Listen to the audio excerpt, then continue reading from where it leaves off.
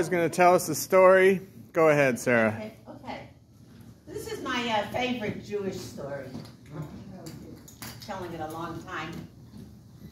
The debate in sign language. There was once a king who wanted to send all the Jews out of his country.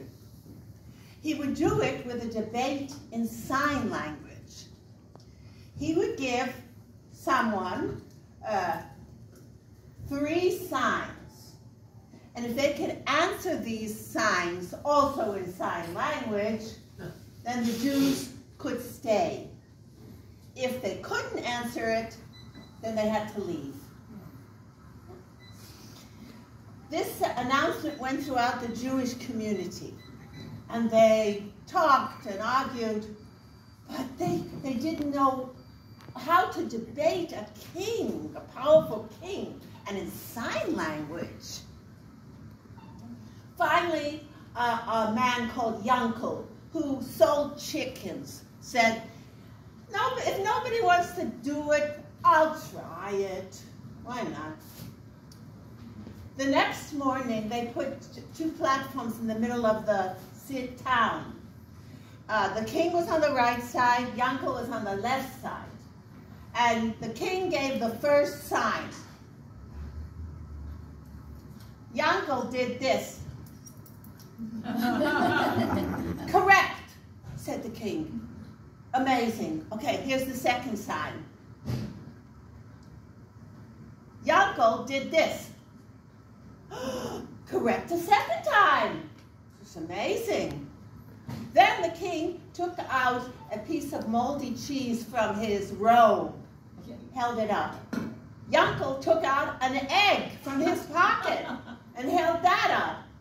"Correct the third time. You have won the debate and the Jews can stay." Later that evening, some of the members of the court were in the palace of the king, and they asked him what the debate meant. And the king explained, "When I did this, it meant that the Jews are scattered throughout the earth. Yankel made a fist to say that the Jews are one and united. Then I held up 2 fingers to say that there are 2 gods, the God in heaven and the God on earth, me." And Yankel held up 1 finger to say there's one God, the God in heaven. Then I took out a piece of moldy cheese to show that the Jewish religion is old and moldy. Yankel took out an egg to show that the Jewish religion is young and fresh. So he won the debate. It's amazing that a man that sells chickens could defeat a king. Meanwhile, some people came to Yankel's tiny little house, and they asked him what the debate meant. And Yankel said, "I don't know. I didn't even know it had started." The king tried to grab me, so I said, "You better not." And then he tried to poke my eyes out. So I protected myself. By then, the king knew that I had won. So he took out his lunch, and I took out my lunch. And that's the debate in sign language. Thank you.